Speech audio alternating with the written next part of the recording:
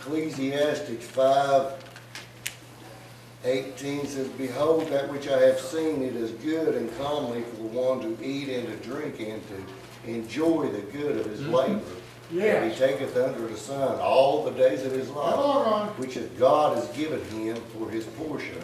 For every man to whom God hath given riches and wealth, and hath given him power to eat thereof, and take his portion, and to rejoice in his labor, this is the gift of God." Yes. You know, Yes, that's God's blessings in life for us to enjoy the fruit of our labor.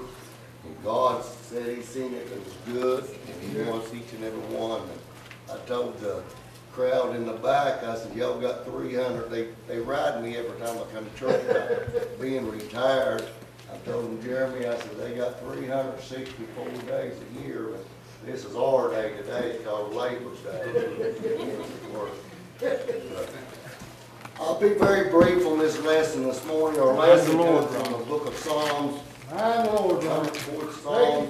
It's a brand new quarterly. If you don't have one, there's extras right here. But today you find the psalmist reflecting and meditating upon the majesty and the ultimate wisdom of God. And he is reflecting on the creation of God, how God created the heavens and the earth.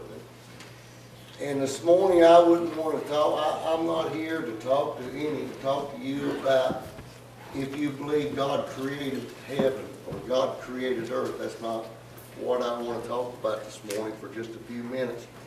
Because I believe, unless I'm badly mistaken, I believe everybody under the sound of my voice right now believes that God created the earth.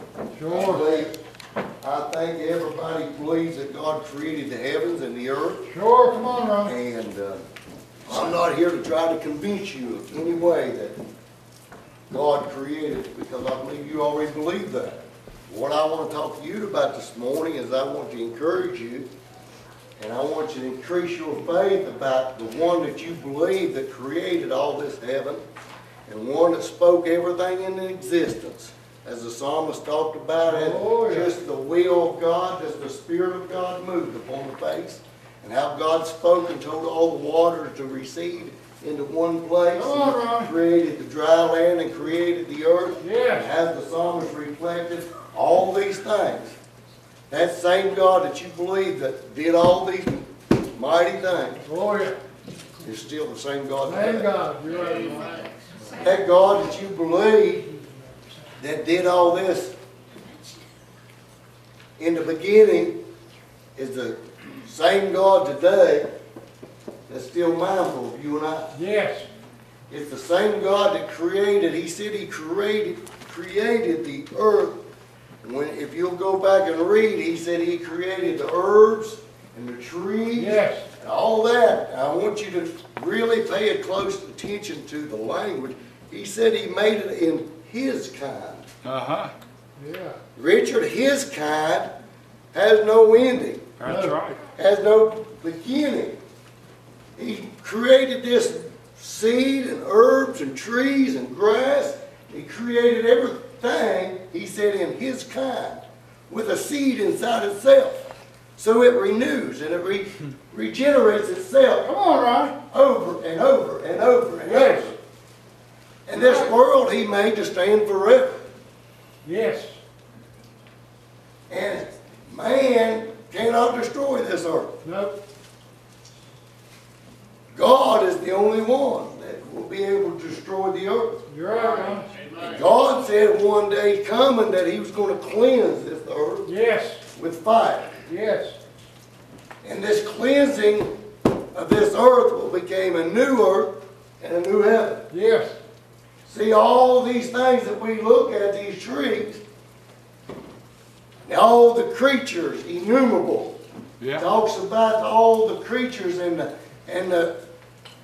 Letheans. He talked about the whales and all the great creatures in the ocean. God created it all.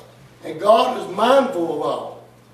And He set this earth in perfect balance, in perfect motion. Yes. That it would renew itself, and all these animals that He created would be fed. Come on. And then for you and I, that we would have substance and we would be able to sustain life.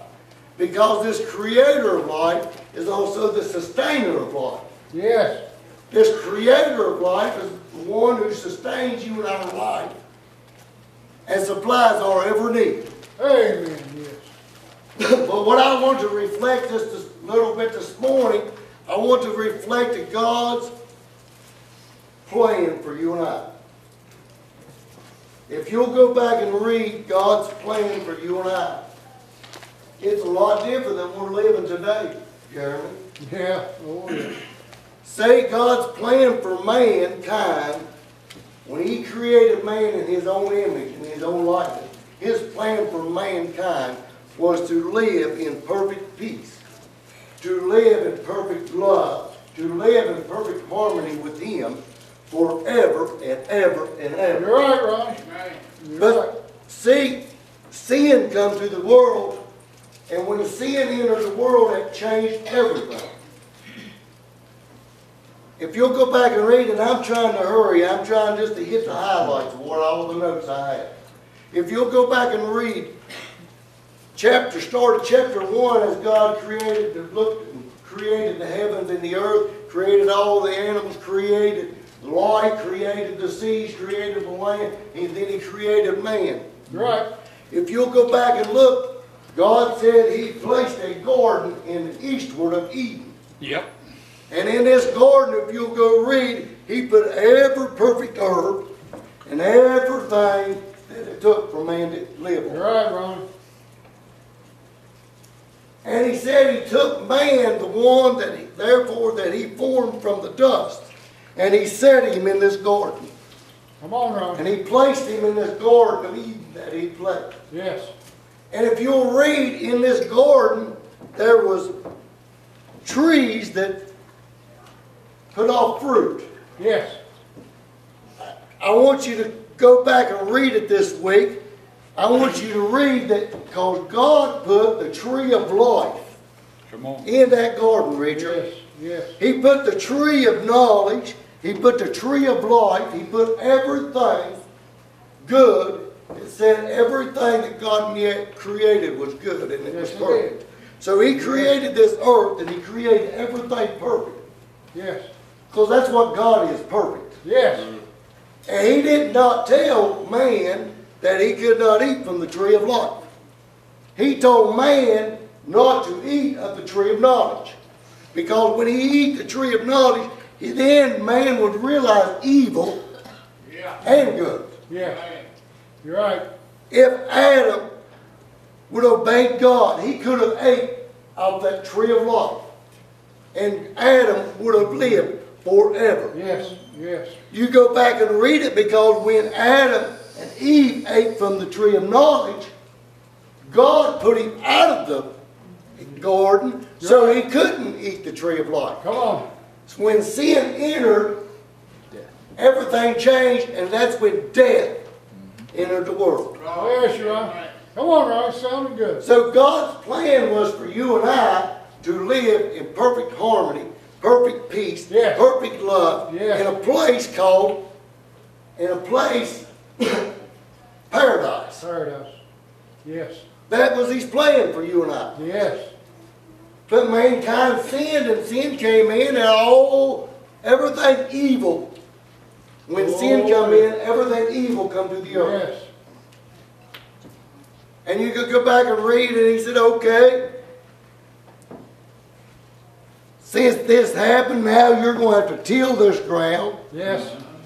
And briars and thorns and thistles and all these things Gnats and mosquitoes, yes. coming into the world. Amen, yes. And you're going to labor your whole life. You're not going to live, you're not going to lay and rest in perfect peace. Come on, you're going to have to labor all the days of your life. Come on. That's why we got Labor Day, Louis. Come on, Ronnie. I know this will be good. But the God that I want to talk to you about this morning is a God of full of mercy and full of grace. Yeah. He's full of long suffering. He's full of love. Yes. compassion. Yes. See, He is the God of second chances. Oh, yes. Amen. So God gave each and every one of us a second chance. Come on. He sent His Son, Jesus Christ, Yes. into this world. Amen. His only begotten Son, to redeem us and to sanctify us and give us back what God had intended for us to have all along.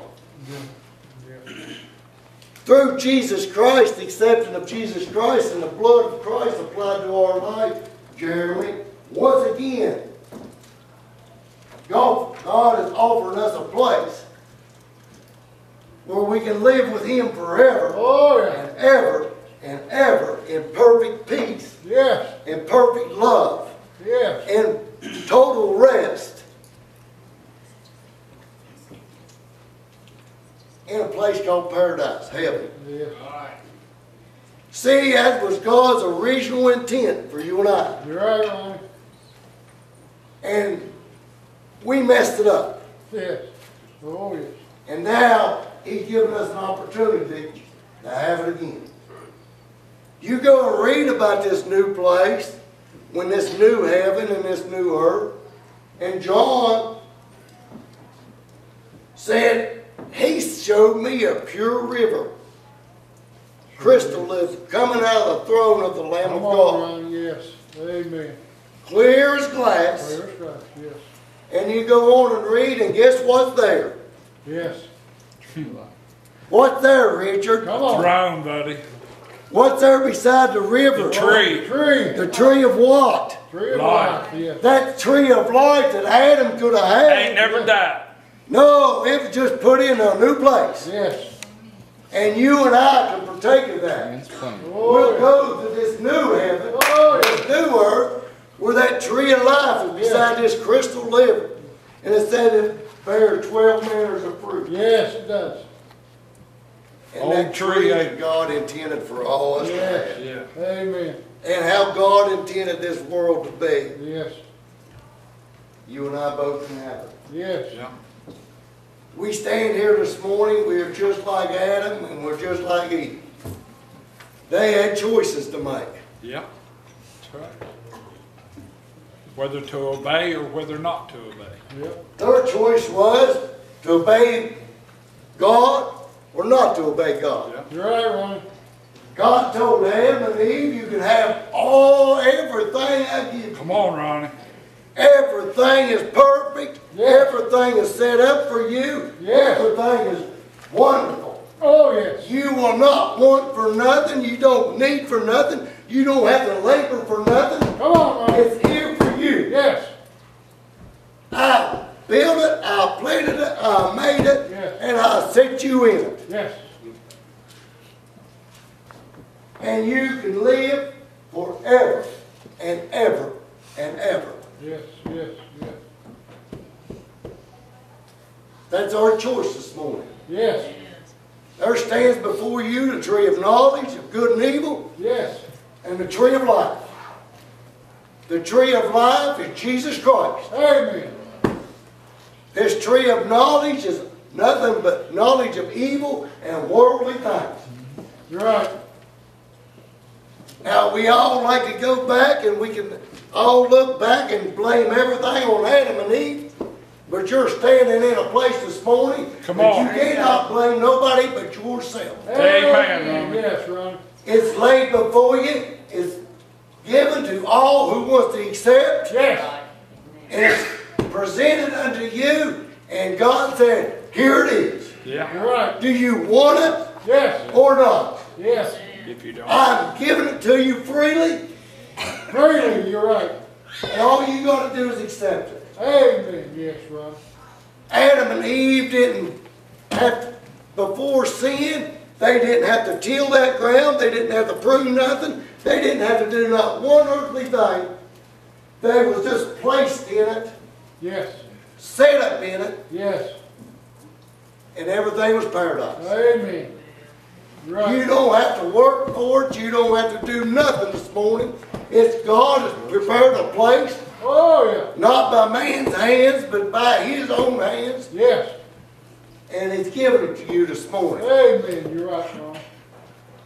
Everybody wants to blame my God for all the bad things in this Come on, world. that's right, Ron. God has not created anything bad. No, sir. Everything He said Amen. was good. And He went on and said, when He got done, He looked back and He said it was very good. Yes. Now you can blame my God on anything you want to say, but He said He never made nothing that wasn't good. You're right. Sin has destroyed and is continuing to destroy people in this earth every day. You're right. But this God is long-suffering and this God is merciful. Set this up in the beginning for all us to have, and when we messed it up, He gives you another chance. You're right. And it's yours to take this morning. You're right.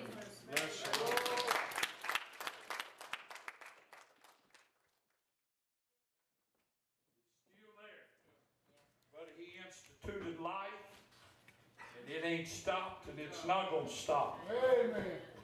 till He's done. Till He says it's finished. You're right. Folks is living today, if you take someone that maybe was born in a coma and maybe lived several years, I was thinking about this as Ronnie was teaching. And if they was to wake out of their coma, say they was an adult, 25, 30 years old, they would wake out of their coma and they would look around, being in the middle of the summer. All the gardens and all the fields would be full. All the trees would be covered with leaves. All the grass would be green. Come on, Richard. How beautiful. How beautiful. This is. Yes. And at this time, and it seems to me that leaves has begun to turn quick Yeah. this year. You're right. I don't know. But if that person that had just waken out of that coma since birth, and they'd seen all the life, and about this time of year, things would start dying. Many people's already cleaning off their gardens. The harvest is past. That person would be so sad. And they'd think, my goodness gracious, a beautiful place where everything was full of life. In such a short period of time, in such 2 or 3 months, Ronnie, death has begun to take over this beautiful place. Them not having the knowledge yet, but as soon as this time passes, as soon as the winter months is gone, if God but tarries coming, life will come back to this place that looks at death that's taken over. That's what I've been trying to preach for years. This is not the end. Jeremy, if we'll serve the Lord and trust the Lord, life like we've never known it before is coming for us. Yes. Amen. Been a wonderful service. Been a wonderful service. Yes, it has. This is one of my blessings. This is one of my one of my greatest blessings is getting able to come to this church, as Betty always says. Amen. Thank you, Lord. Been here a little over 15 years, going on 16 years. Probably closer to 16. Be 16 if you keep me in February. One of the greatest blessings that I've received for the most part. The Bible teaches us, and for a church to be profitable, and for a church to do well, is for the body of the church to respect its leaders. And I'm being serious now. If it was God's will and the church would vote for Bozo the Clown to pastor this church, it's the duty of the body of the church to respect Bozo the Clown as pastor. Amen. If you don't believe that, read the Word of God. Right, Donna? And I thank God for the respect that I have here. I'm glad, I really am, I'm glad for that. But I'm also glad I've seen pastors before, and that's their business, that didn't allow the church to laugh. But I'm glad we get to laugh once in a while. Oh, yes. I'm going to do something right real quick. Andy and Jared, for the visitors, our visiting brothers up here, these two guys,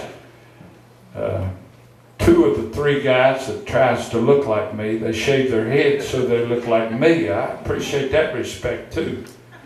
But the two younger ones, I'll put it that way, are West Virginia State Police. And in part of their training, and correct me if I'm wrong, guys, is to be able to analyze an individual and look at an individual and try to figure out what kind of person they are, right? Before you make an arrest, so to speak. Hard to do sometimes. Kay, would you stand up, please? Would you turn around for just a minute? All right, now you can be seated. Jared, you haven't been coming here this long, and I'm going to see how much you paid attention in your training as a West Virginia State Police. Give me your perception or your opinion of that lady that just stood up. Honestly now. Honestly? Yeah? Look like a nice lady? She appears to be a very nice lady. Very nice lady.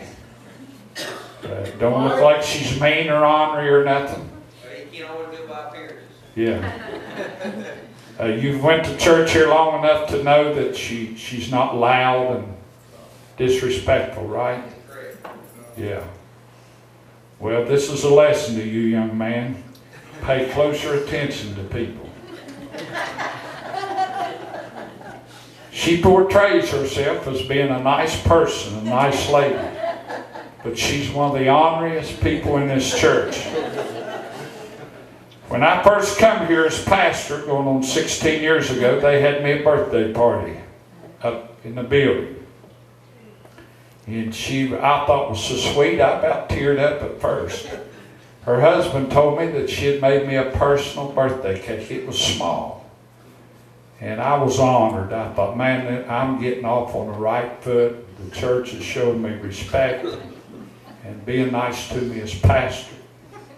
Wanted me to cut it in front of all the people, furnished me with a big old knife. And I attempted to cut that cake. And I got through the icing and the knife was like stopped. And I thought, poor old Kinky. No wonder he's slim after all these years. This woman can't cook. I never did get that cake cut, so I peeled away the icing. And man, it was a good looking cake. I never will forget. It had white icing. I knew it was chocolate inside, but it wasn't. The inside was also white. It was a fresh roll of toilet paper she had iced. So she's ornery. Okay, I never forgot that. She got me a card, her and Kinky. And thank you for all the cards, birthday cards. But I about teared up again. And it's got on the front, said, you've got that something extra that separates the men from the boys. And I thought, how sweet. And I opened it up and it said age. Thank you. Oh, you didn't do that, Kinky did. All right. So I'll get Kinky. We love you, Kay. And love you.